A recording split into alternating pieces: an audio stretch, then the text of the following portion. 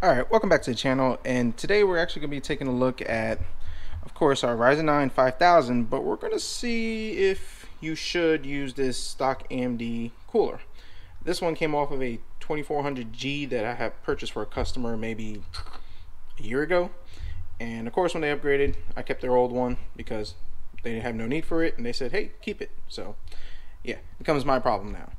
So I purchased this and deciding what CPU cooler I could use, and want to see if I could use this. Well, not long term, just want to see if I could use it. So is this a bad idea or is it a good idea? Well, let's take a look. Let's do some CPU stress testing on it. Let's talk about it and find out if there's a particular reason why AMD doesn't give you this cooler when you buy their 5000 series GPU. Alright, so let's switch to the bench.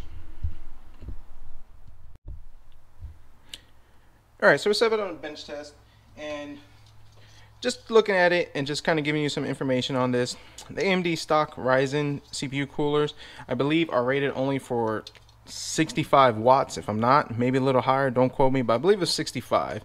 And this CPU is rated for 105. And even if this was rated higher at 85 or 95, but I believe this is 65, yeah.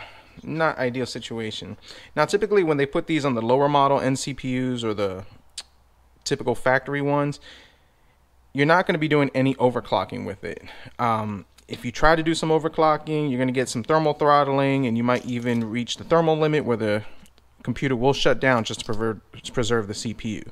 So just for fun, I want to see how it works over here.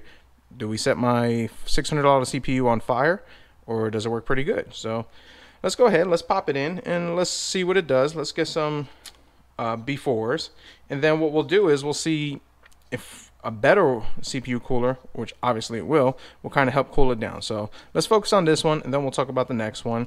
I'll be using a thermal pad, so between the two tests from the stock AMD Ryzen fan and the one that we'll be using next, we'll be using our thermal pad from Thermal Grizzly, just to show kind of consistency, and that way there's not an argument of, well, maybe I use more thermal paste on this one, less thermal paste, but let's just keep that baseline consistent. So let's pop this in, let's get this thing going, and let's see what our temperatures are. Alright, so I don't know if this comes in the camera, maybe I could move this over here, but we've been doing this test for over 5 minutes. Our CPU is just staying steady at 90 degrees, which is pretty warm for my 5900X. Our max spike was 91 degrees, and it's just kind of sitting there. It's been over 5 minutes, so we're going on 6 minutes right now. So it spiked up to 90 degrees like instantly. My idle temps when I turn this thing on, because remember, we're using a stock AMD, and we're going to do a separate CPU, a separate video on that. We're using a stock AMD Ryzen CPU cooler, open bench, and all that stuff, and it is kind of cooler in my garage.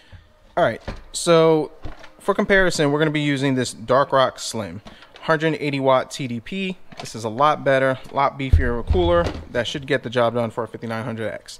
So I'm going to be doing a separate video on review and assembly, putting it together, unboxing, all that stuff. But just kind of give you the gist of it. It has 4 heat pipes, 120 millimeter fan. It's a lot beefier, heavier, dutier, and it's going to work great. So this is what we're going to be using. We're going to go ahead, we're going to install it in here. We're going to run our test one more time, and we're going to see, will this help tame that 5900X and kind of show the differences between this puny weak sauce CPU fan and this beefy one. So there are beefier versions of this, like the Dark Rock Pro 4, but I think this would work for the budget enthusiast. For $60, I believe it will get the job done. So let's pop this up, we'll take a look, and we'll be right back. Alright, so let's take a look at our temps, and our Be Quiet Dark Rock, or Dark Rock Slim, whatever one is called, I forget, there's so many of them, is already installed. So our idle temps right now is 30 degrees Celsius. We're running factory settings all out of the box before, for both tests, for the stock AMD Ryzen one and for the Be Quiet one. So this is stock settings for this 5900. I haven't tweaked anything, haven't overclocked, haven't done nothing like that. This is just, I've installed it, I'm putting it in, and I want to run it. And sitting idle, we're at 30 degrees Celsius on an open test bench.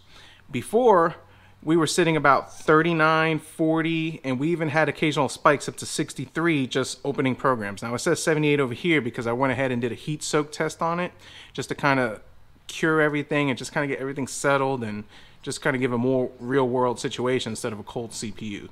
So we're at 30 degrees Celsius, looks good. Let's go ahead, let's run a stress test on it since we've kind of heat soaked, and we'll just see where it spikes up to. All right, so we're popping up to 100% CPU usage. And as you can see, our temperatures, we're at 65, 68. And I think about after 5 minutes, it's gonna settle about 78 degrees Celsius, which is pretty good considering that AIDA 64 does a really good job stress testing it, in my opinion. I mean, there are other ones, but I find this one to work good. Also, when I'm trying to make sure I have a CPU that's good enough for somebody to purchase. So 74. So I'm just gonna call it and say that it's gonna spike up to 78. It might spike up a little lower on this, so I mean, but 78 is gonna be realistic. I mean, we're only 30 seconds in and we're at 74, 75 when before we were hitting 91 degrees. So we're looking at a 13-degree difference, which is huge in comparison from using that stock Ryzen one to this. So let's talk about it real quick. You can see this heatsink. It's small. That's about it. It's noisier.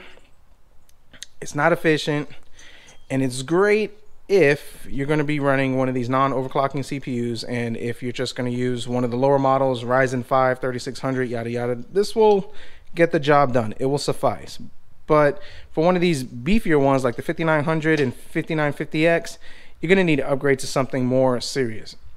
Some people will say you probably need a 360 AIO, custom water cooling loop, or maybe even the beefier model than this. This one was 60 bucks. This Be Quiet one was $60. It works fine. It's getting the job done.